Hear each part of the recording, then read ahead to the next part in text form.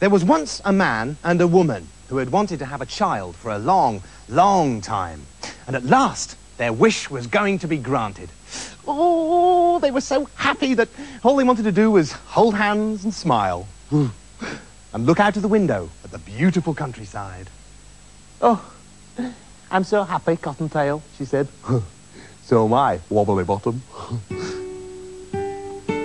Through the window, they could see into a wonderful garden next door, full of the most fantastic flowers and fruit and veg, and where, strangely, it seemed to be forever spring. But this garden belonged to pretty much the worst sort of neighbour you could possibly have. She was a witch.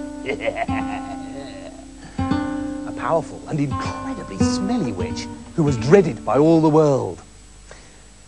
Now, the vegetable garden was planted with very special lettuces that clever people who know about such things know are called Rapunzel.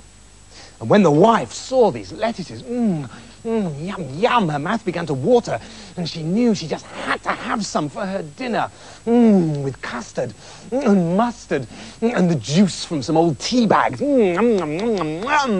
She was expecting a baby, don't forget. In fact, she grew so desperate for the lettuces, she became pale and sick.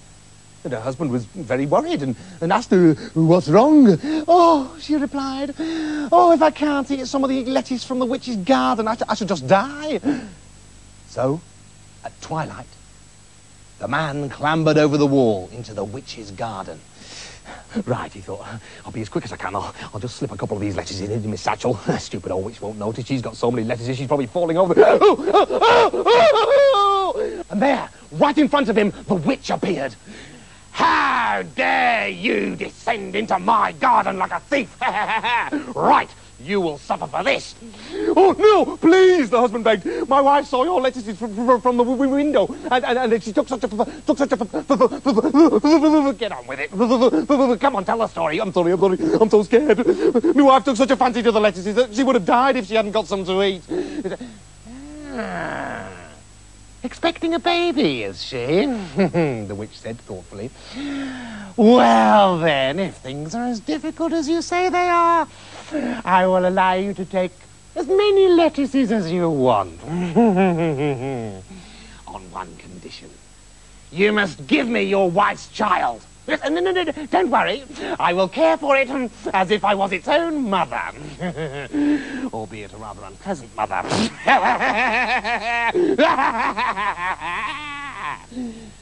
And in his terror, the husband stupidly agreed to everything. And sure enough, when the wife had a baby girl, the witch appeared at the window and said, "Right, this is mine, and I'm calling her Rapunzel, just to serve you right. Ha ha ha ha!" Then she grabbed the baby and vanished. The parents were devastated. But what could they do? So they sat, and they looked out of the window and cried for 13 years.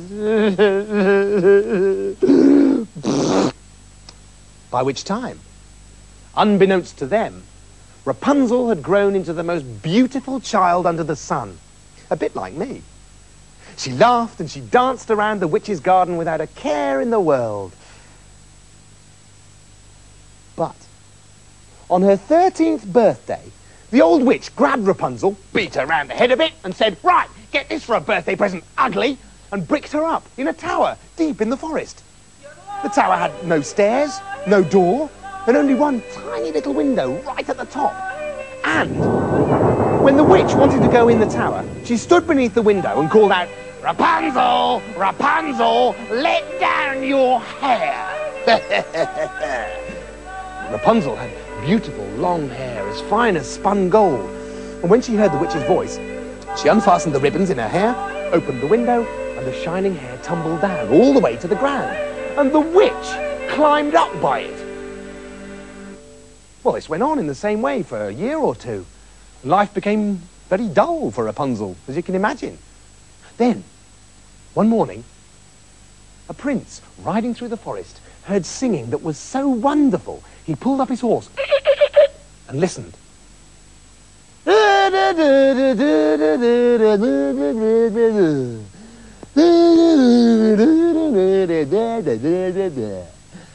It was Rapunzel singing so beautifully. This was how she amused herself through all her lonely days.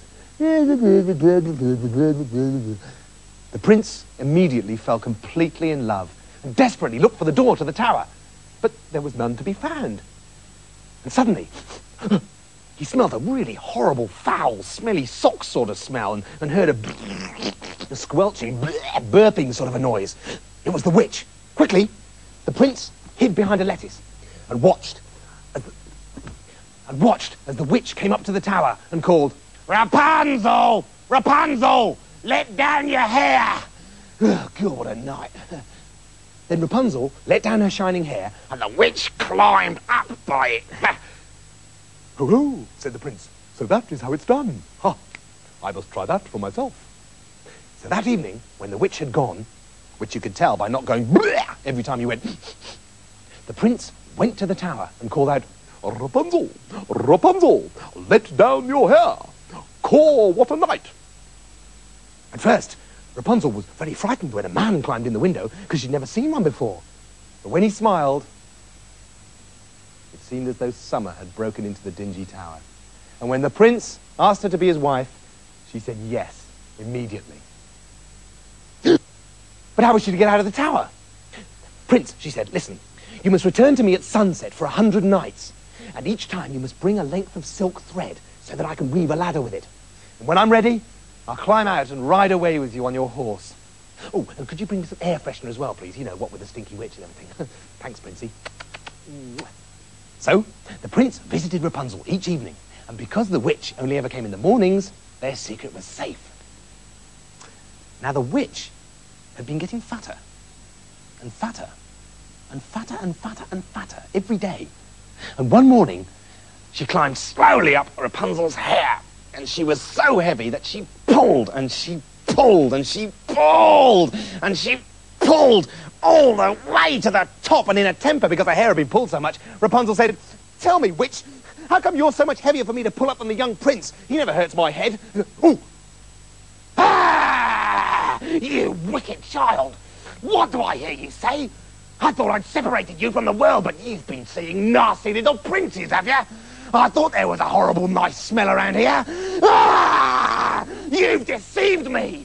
And furious, the witch seized Rapunzel's beautiful hair and snip, snap, off came the lot. The witch was wild with anger. "Okay, Baldy, now you'll be really punished. I'm taking you out to a desert to die, yeah, in grief and misery. Ha, ha, ha!" And that evening, when the prince came and called, "Rapunzel, Rapunzel, let down your hair. Caw, what a night!" the witch tied Rapunzel's hair to her own straggly grey rat's tails and let it down out of the window. The prince climbed up, but instead of finding his dearest Rapunzel, there was the witch.